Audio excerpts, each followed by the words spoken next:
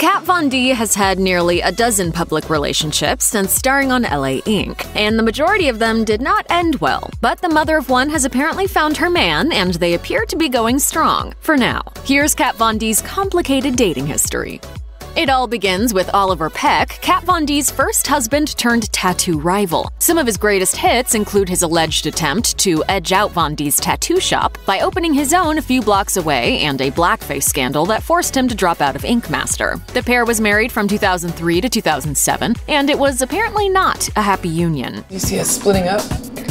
Yes. If you work on certain avenues, sometimes things could change. Over the years, the former Ink Master has proven that he has no problems trashing his ex in the tabloids. He told In Touch, "She's done nothing but screw over every friend she's had. She cheated on me, got messed up, and left me." Overall, Peck claims that Von D was the most self-centered person he's ever been involved with. I think it's safe to say these former lovebirds won't be rekindling their romance anytime soon.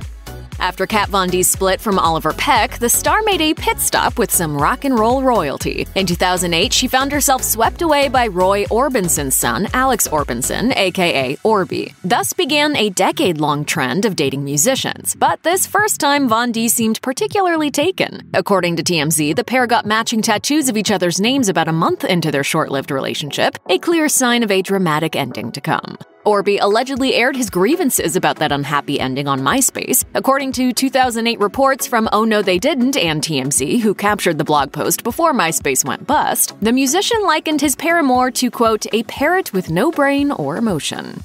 The relationship between Nicki and Kat Von D, who dated for more than 2 years, seemed serendipitous, at least in that rock and roll, covered head to toe in tattoos sort of way. The pair basically looked like the opposite-sex versions of each other, and this one didn't end in flames as they still seem to be on relatively good terms. Six even included a tribute to his ex in his New York Times best-selling book, This Is Gonna Hurt, Music, Photography, and Life Through the Distorted Lens of Nicki Sixx. He told Us Weekly, "I felt that being nice and kind to the relationship was important, and I know all things come to an end eventually, and when it did, I didn't feel that it was my job to point fingers." Sixx clearly has come a long way since The Hurt, because at the time of their split, Von D left him utterly brokenhearted by quickly jumping into a relationship with Jesse James, who's best known as Sandra Bullock's philandering ex. He told TMZ in 2010, "You know, it's hard when you were just told by someone you dated for 2.5 years that you're the love of their life, and then they move on so quickly. You know what they say, you can't hurry love. Or maybe you can."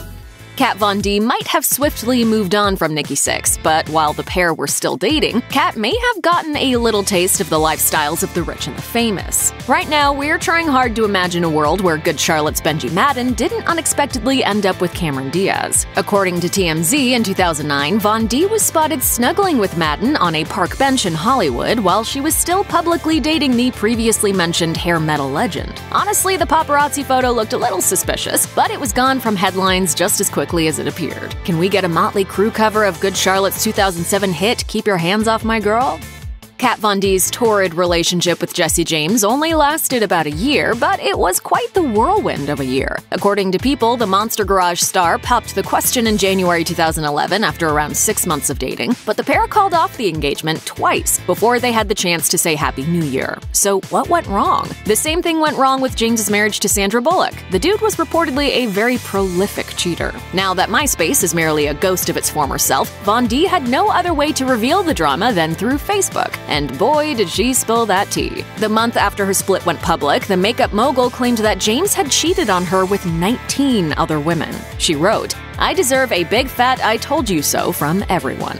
Years later on Anna Faris's Unqualified podcast, Von D kindly, albeit slightly, reduced the number of James's alleged side chicks, a small reprieve that he didn't necessarily deserve. "I don't even know how it's physically possible to f so many people. The first batch of emails that I found were about 18 confirmed people that he had sex with during the 1 year that we were together." Honestly, through all of this, we can't help but wonder, what was Sandra Bullock thinking?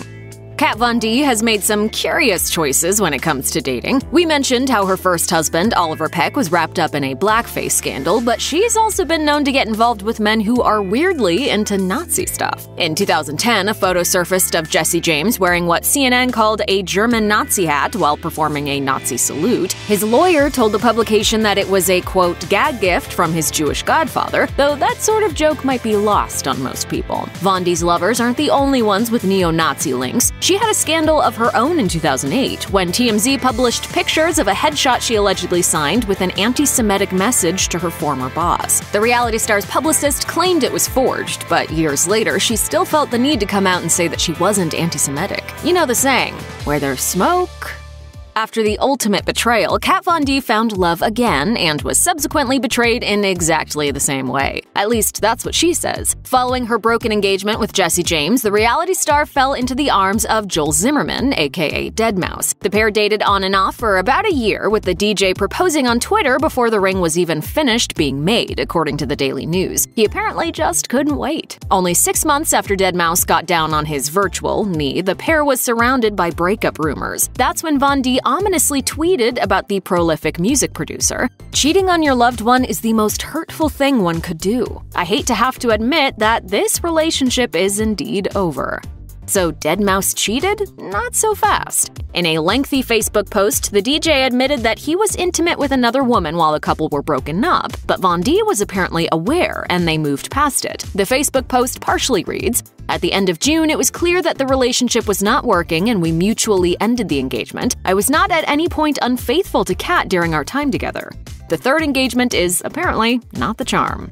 When Von D's game of cat and mouse was over, it was clear the tattoo artist was sick of drama. That is quite honestly the only conceivable reason she'd go out with Tom Green, who's best known for his, let's call it, unique brand of humor. What in the name of sweet breakfast meats are you doing? For your information, this is me being creative. Okay, even we have to admit Tom Green sounds like a genuinely nice guy. I mean, he is Canadian after all. According to Perez Hilton, the newly rumored couple was spotted out on a movie date the month after she ended her engagement to Deadmau5. The first time around, nothing much came of Green and Von D's unlikely love, but this wasn't the end. 3 years later, they reportedly rekindled their romance when, you guessed it, Von D needed another rebound. According to the Daily Mail, things kicked back up when she split from Jackass's Steve-O, and at the time, Green was an eccentric enough maybe boyfriend without as much of a dangerous streak. Sadly, Von D wasn't over bad boys just yet.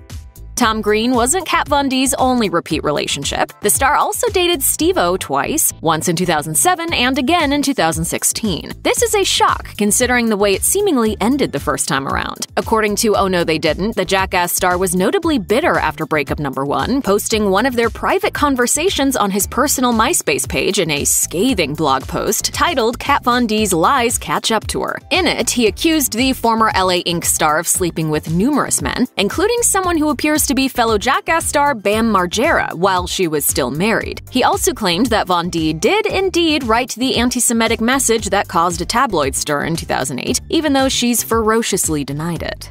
She's on record lying about a lot of things. I don't care, I've moved on now. I'm a happily married family man. Apparently, he didn't move on that much because the pair rekindled the romance nearly a decade later. According to ET, they lasted just 3 months. An engagement is temporary, but a tattoo is forever. Kat Von D's complicated dating history wouldn't be complete without all the permanent reminders, and we're not talking about the tabloids. The star is a major fan of getting ink to commemorate her relationships. Von D's famed face ink is a tribute to Nicki Sixx. According to Mirror, the stars represent Motley Crue's song Starry-Eyed. In other words, she has to think about her ex every single time she looks in the mirror. When she split from Jesse James, she told TMZ that she wasn't removing his tattoo, a ribcage portrait of the star as a child. However, getting cheated on with 18 different women is certainly enough to make a girl change her mind, though. The following year, she went through the painful process of getting it removed. Following her split from Steve-O, Kat Von D took a year to date around. When Von D fell for Prayers singer Leafar Seyer, she fell so hard that she married him twice. And it all happened within months of the couple being Instagram official. Hey, the girl moves fast. In February 2018, she showed off their wedding bands and matching manicures. 4 months later, the tattoo artist married her boo a second time in an elaborate Gothic-themed wedding. According to brides, there was an all-black dress code and Von D wore a red long-sleeve gown with devil horns. The whole thing looked pretty wild, particularly the person holding her lengthy veil in a full-on latex-looking bondage suit. Were those her bridesmaids? Did they catch her bouquet? Seyer also wore a veil, but his didn't need extra hands. Who said second weddings can't be big? There was a time in Kat Von D's life when she didn't want children. In a 2012 interview with Dr. Drew Pinsky, the tattoo artist revealed, "I've known since I was 7 years old that I was never going to have kids. I just always imagined myself as this worldly, traveled gypsy lady. It's not what I want, and I don't want to put my body through it." Fast forward 6 years and the star completely changed her tune. True love will do that. 3 months after the couple's February nuptials, Von D revealed that she was pregnant with a boy. Check out one of our newest videos right here. Plus, even more Nicki Swift videos about Kat Von D are coming soon. Subscribe to our YouTube channel and hit the bell so you don't miss a single one.